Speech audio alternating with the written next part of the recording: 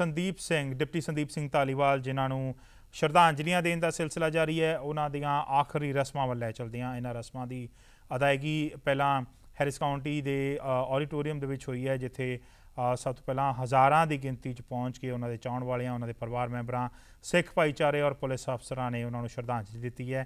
तो इत्थे शबद कीर्तन भी होया है।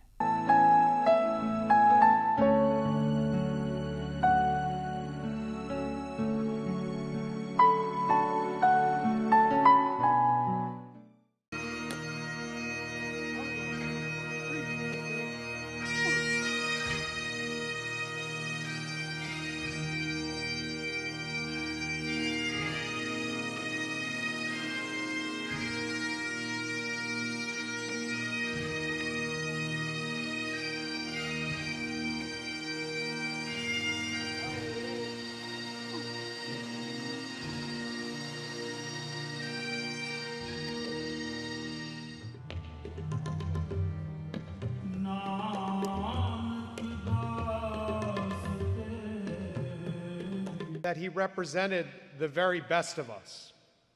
He was the embodiment of the American dream, proof that in this country, it makes no difference where you come from, what you believe, what you look like, that if you work hard, you can achieve success. It is reserved by God alone, Sandeep, in the human flesh, and dear to all of us because of his truly outstanding human qualities, such as limitless generosity, uplifting outlook on life, pleasant in his demeanor and behavior, his perpetual smile for all,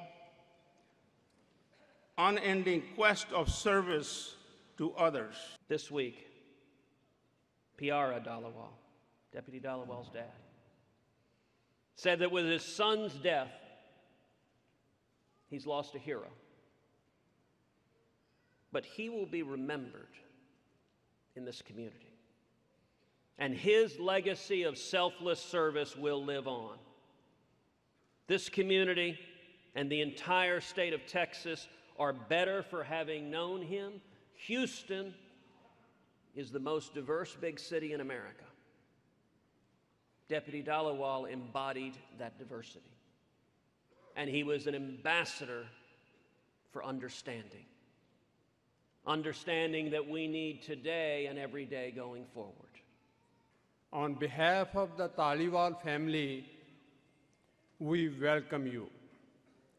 The past week, we have been touched, comforted, and moved by the love and support that you all have shown. I don't know Sikh prayers, brother. He said it's okay.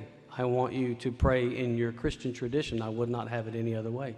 It's fitting that we are here today, Christian, Jew, Sikh, non-believer, all of us here, Buddhist, in the most diverse city in the United States of America, celebrating the life of this man in this manner. Nothing I say today is going to vanquish the pain, but know this. The sacred cloth of our nation that we wear alongside Sandeep is dyed slightly more red, white, and blue with his sacrifice. You have lost your hero, and that's unimaginable pain that none of us can understand.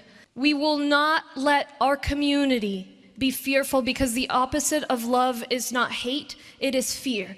We will not live in fear of another tragedy. We will not close our doors. We will not close our hearts. But rather, we will go forward together. He has shown the love and the commitment that so many leaders in our community have for him and for everyone who makes the ultimate sacrifice and who every single day sacrifices for the rest of us.